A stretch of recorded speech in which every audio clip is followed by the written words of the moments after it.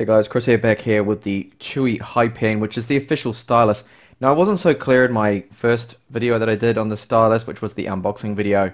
I wanted to point out that it does work in Android, and I will quickly show you that later in this particular video. Now, a lot of people are a little bit confused about the palm rejection. It does work, and so does the pressure sensitivity, but only in applications that are going to support that, of course. So I'll just quickly show you that if I start to write on the screen here, and keep the stylus on there, that my fingers, my palm, that's not going to do anything. So you can hopefully be able to write quite well with that. So as soon as my palms, but of course if my palm touches first and not the pen, like so, like there, then it's going to leave a mark. No, it's still detecting the pen, so I'm still able to write, hopefully quite well, taking notes here. Now you can of course flip it around the other way, use this in portrait, not in landscape, and go to full screen mode here. I'll just see if I can quickly try and jot something down, just the usual. I'm not very good with styluses, as you can see. That's horrible writing. I don't use them a lot myself personally. I'm not a big stylus user. Just see if I can write something else here.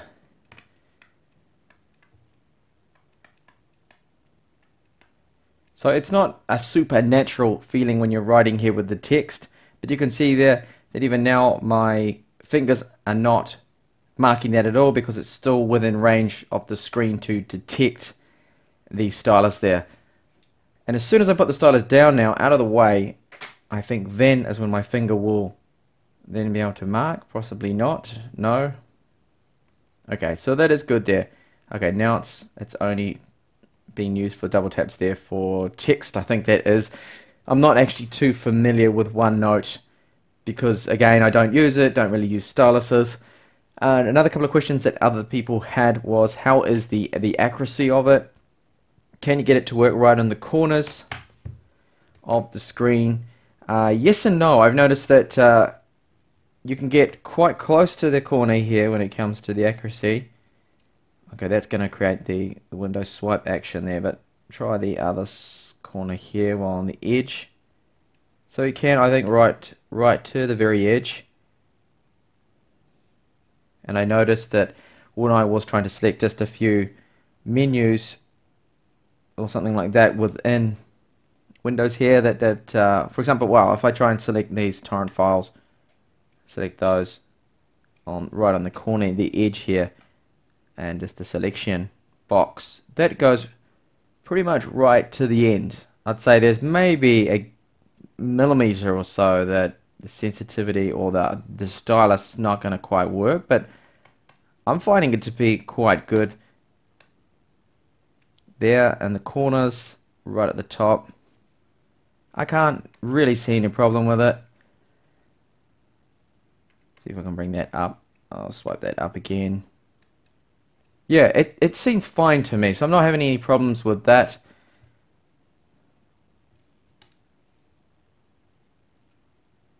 And of course, pressure sensitivity, lightly pressing, very fine line, pressing a little bit harder, thicker again.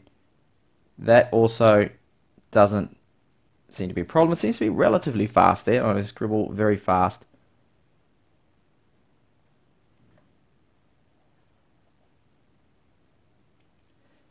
And again, I'm no stylus expert or anything like that, but this is a quick use.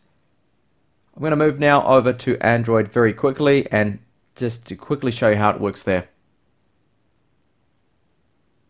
Okay, so Android is just booting up now. Another question too that pops up a lot is, does the stylus work on the Windows 10 only version? No. No, it doesn't. I have tried. I have even tried the touch setting GT file.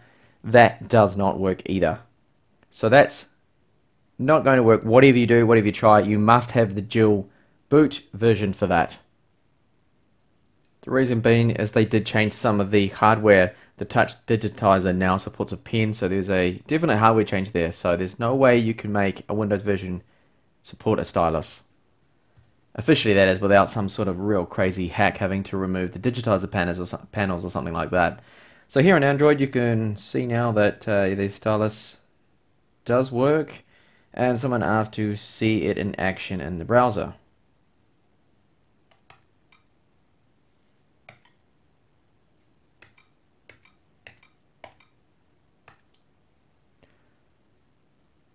Seems to work just fine. They wanted to know, see how it works with the menus, accuracy, scrolling, things like that.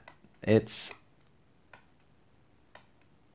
pretty much exactly like your finger, but with enhanced accuracy there.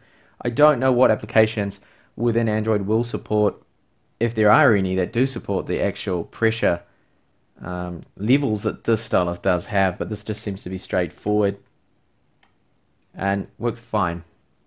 And here you can see the tablet has just randomly powered off, which is a new little issue that is cropping up with this particular model that I didn't know about until recently. When I tried to plug in a hard drive, it just powered itself off, and now it's just happened live when I'm doing this recording.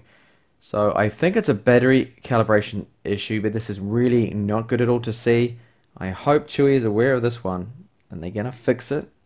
But I'm quite glad it actually just happened in this video, because this is now the second time it's happened, and definitely related to the battery getting down to about 40%, 30%, and just having it just go straight off randomly.